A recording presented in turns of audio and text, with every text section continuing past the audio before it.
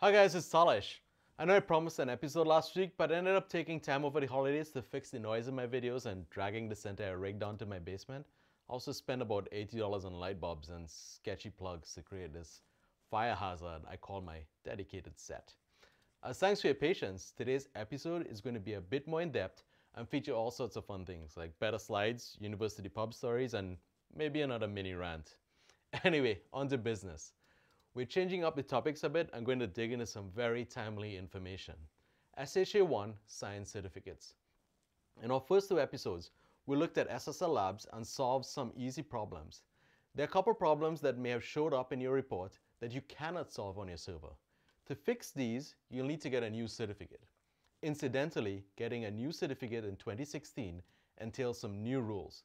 We're going to look at those rules today and dig a bit deeper to understand why they're necessary. I had personally forgot about these until I came across this blog post from Google a couple weeks ago. Basically, Google is talking about SHA1 science certificates and blocking them in Chrome. And they're firing a couple shots across the bow of website owners. So what is this SHA1 signature thing and how does it fit into the equation? We already spoke about encryption protocols and cipher suites. Well, this is where we get into the intricacies of how TLS encryption works. Remember, our secure protocol had to provide secrecy, integrity, and authenticity. Everything we've done till now has dealt with the secrecy and integrity parts of the equation, making sure we're using solid protocols and cipher suites.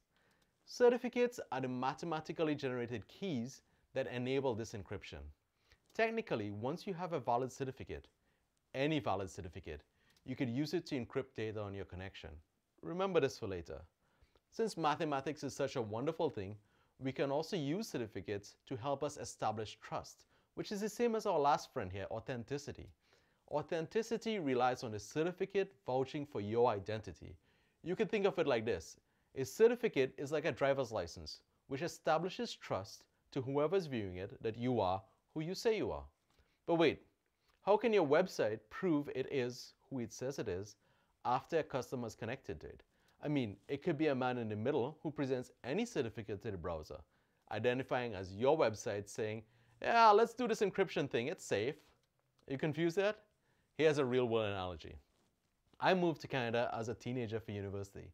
1 year after exams, I made a snap decision. You know what, I'm going to join the guys at the pub.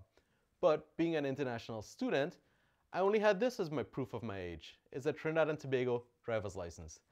This was my legitimate certificate which establishes trust that I am who I say I am.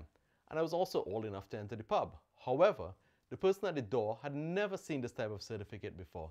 And how could he be sure that this was an ID he could trust? This is exactly how it works for a customer connecting to an encrypted site for the first time. The customer gets a certificate where you claim to be who you are. Example, euroflorist.se. But the customer needs a way to figure out if it trusts the certificate it got from you. Also, any method it uses to establish trust of your certificate needs to be trusted also, and so on and so forth. Yep, this rabbit hole goes down a long way. We even have a name for it. It's called the chain of trust problem. We also have a solution for it. I wouldn't call it a flawless solution, but we're going to work within it as best as we can. And you know what? Tweet me if you really want to see me go into full rant mode about my problems with the solution. Anyway, back to the solution. The solution for the chain of trust problem is called certificate signing.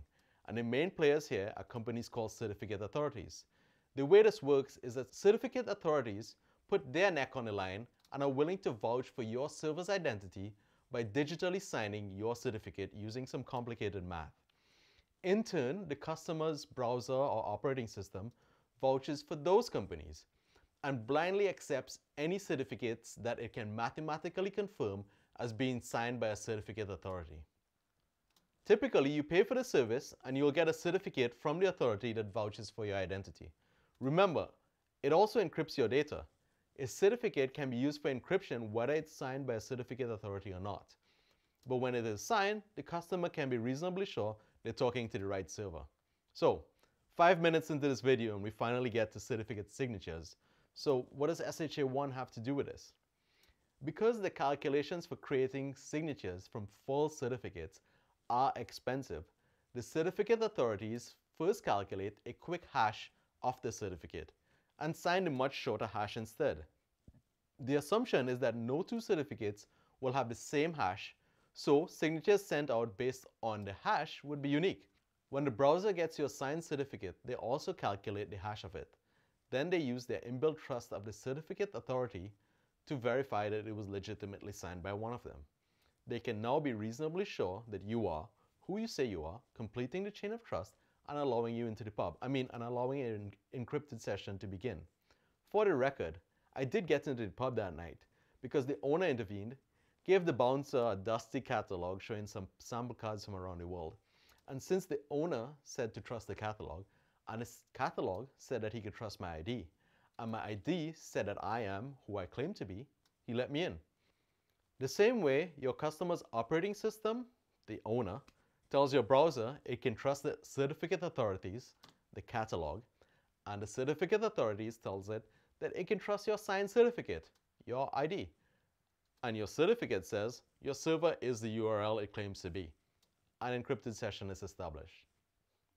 I hope I didn't lose you anywhere there. Feel free to rewind and replay. It's a lot of moving parts, I know. And hopefully the crude graphics and silly analogy make sense. So back to the blog post. Google, Microsoft, and Mozilla are all chomping at the bit to drop support for certificates signed with the SHA-1 hash. This is because researchers are close to establishing a full collision on SHA-1. When we have a full collision on SHA-1, that means we can create two certificates that has the same SHA-1 hash, and hence the same signature. This means that someone can forge a certificate that will have a hash collision with your legitimate certificate and have the forgery fully accepted by an operating system because its hash and its signature checks out just like the original. Back to my analogy.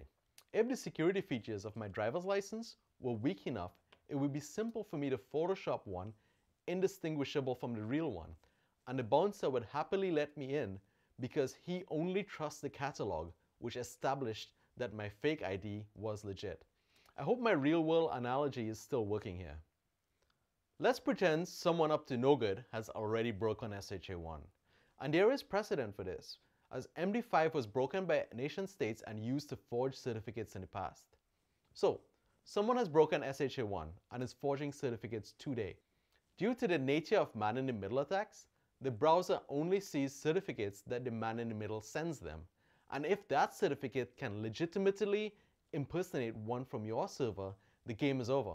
Microsoft and Google have even said that they're interested in dropping support as soon as mid-2016, instead of waiting upon the agreed January 1st, 2017. So if after the last couple episodes you've realized that your certificate is SHA-1 signed, it's important that you get one signed with SHA-2 or better. The vast majority of certificate authorities out there will provide you an SHA-2 signed certificate, mainly because they needed to stop doing SHA-1 as of January 1st, 2016. But for some inexplicable reason, there are outliers that do stupid things, and I'm not going to say who's leading the pack here. I just want you to be aware of them. And you know it, we're getting to that point in the podcast where I give you a convenient link to take care of all the rambling I've been doing for the last 10 minutes. And you'll want to use my link shortener for this one. http://tale.sh/SHA-check, which takes you to SHA.com. Here you'll be able to test your certificate and see the few outlier certificate authorities that make you jump through some hoops to get your new certificate signed with SHA-2 or better. Okay, that's it for today. I know this one was a bit heavy and long, so I'm going to stick to a short ending. Take care guys and have a happy new year.